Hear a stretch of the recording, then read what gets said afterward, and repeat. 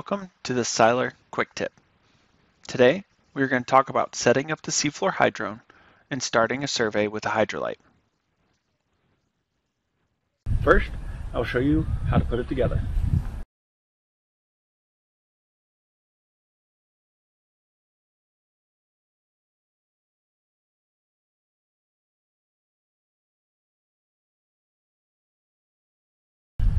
Now that everything is out of the case, we'll start putting it together.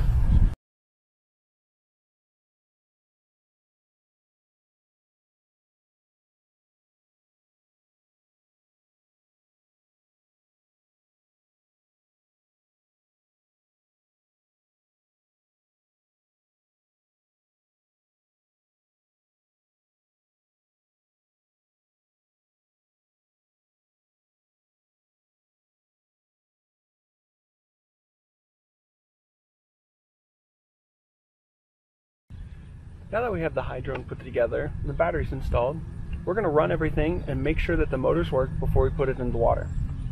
To begin, we're going to turn on the remote and hold down the power button, make sure all 4 dots appear, and then we're going to let go. It's going to show the Seafloor startup screen, then it's going to say FR Sky. Once it gets to the main screen, we're going to turn on both pontoons, and then we're going to hear startup tones, and then a final beep on both the left and the right side. And once those start up, then we can test both motors. Just simple forward thrust, backward on the left, and then we're going to do the same on the right. Make sure it goes forward and back.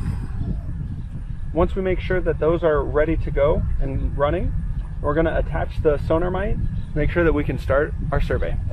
Now that we have the Hydrone assembled, batteries installed, and motors tested to make sure that they're running, we're going to install the transducer for the SonarMite so that we can begin our survey out on the lake.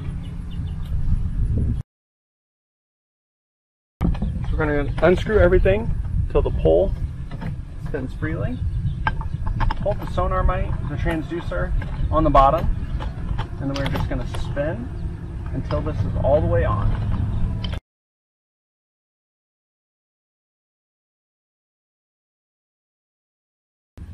Once we make sure it is on there securely, we're going to take our R10 receiver, or whatever receiver you're using for the day. Make sure it is turned on.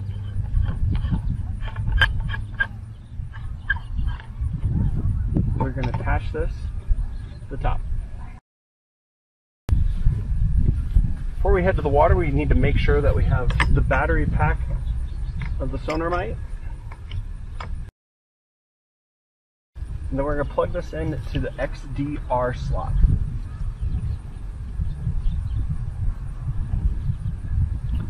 Now we're ready to go.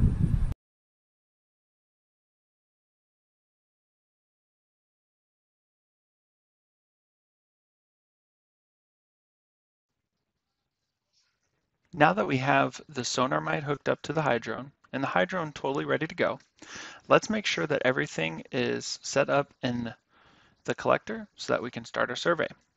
So the first thing that we're going to want to do is set up a survey style. So we're going to go to Settings and then Survey Styles. And if you don't already have a SonarMite survey style, you're going to create a new one. That's what we're going to do here. So we are just going to call this SonarMite. Style type will be GNSS, and we're going to accept. Now we're going to go into rover options. Survey type RTK, then the broadcast format. Today I will be using VRS, so we're going to set that the broadcast format as VRS CMR. The antenna type, I will be using an R10-2, and we're going to accept. Now since I'm using VRS, we're going to go into rover data link. We're going to choose internet connection, and for the GNSS contact, I'm going to choose my GNSS contact there, and we're going to accept. Now the important thing for when you are making a survey style for the SonarMite or for any kind of echo sounder survey is to set the echo sounder part of the survey style. So we're going to go to type, whichever type that you are using. Today we are just using a standard SonarMite. Then the controller port, we're going to select Bluetooth. We're going to leave everything else as it is, and then we're going to store. We're going to escape out of there. Then the next thing that we're going to do is we're going to make sure that our Sonarmite is Bluetoothed and ready to go inside of the collector. So we're going to go to Instrument, GNSS Functions, then we're going to click on Bluetooth. So we're going to make sure that our GNSS rover, just like in any survey, is set to the one that we will be using. And then if you see the bottom of this left-hand side, it says Connect to Echo Sounder. So I currently have selected the echo sounder that we're going to be using today. So just make sure that whichever echo sounder you're using is selected there. And how you'll know is on the echo sounder box is the serial number, and that is what will show up there.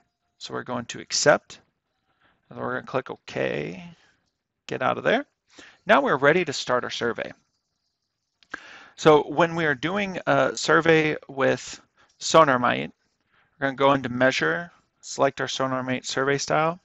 And to run with the depth and run an actual survey, we're going to choose Continuous Topo. And now since I'm using VRS, this is going to look for which mount point we want. We're going to accept that. It's going to open the connection and it's going to start our survey. Now that the survey is started, we can see our globe is spinning. We can set our antenna height. Typically, it's going to be, it depends on what rods you're using, but for today, we're going to have our set at 1 meter. I'm going to enter. And then I would recommend using a fixed distance type of topo.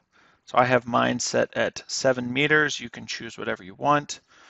Here in the distance is where you're going to set it. We'll just do 30 feet today. That is set. You're going to set your start point name. We're just going to start at 1000, and then whatever code that you'd be using out of your feature code library. Now, the important thing to check, other than that you are getting good corrections, which we're getting down there, getting fixed, is to make sure that the depth is actually reading. You can see that it's hovering right around 1.8 feet right now. So that's what you want to see. If there's no depths that show up there, you want to make sure, one, that you are in continuous topo, two, that there's both the red light blinking on the battery box for the Sonarmite and the blue Bluetooth light is on, and also that you are connected, how I showed us, make sure that we're connected through Bluetooth to the collector. Now, once all that is up and running, you'd have everything ready, you would click Start, and now the survey is ready to go. Now that we have the boat ready to go and the controller ready, let's start the survey.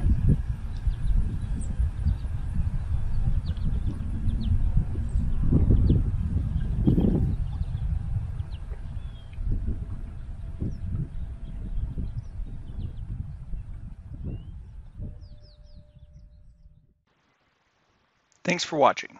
For more videos, you can visit our training and support page at seilergeo.com. And be sure to look us up and subscribe on all major social media platforms.